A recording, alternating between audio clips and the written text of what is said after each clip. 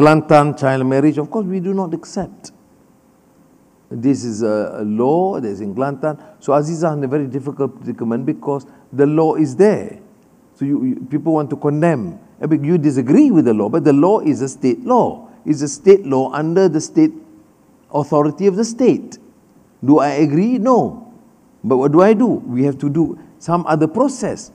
There's nothing we can do technically. They get angry. Then what are you in the government for? You can't do anything. The government is a federal government. There's a state legislation. So there must be a process. There's mounting criticism. There's mounting protests and through the media to try and change that.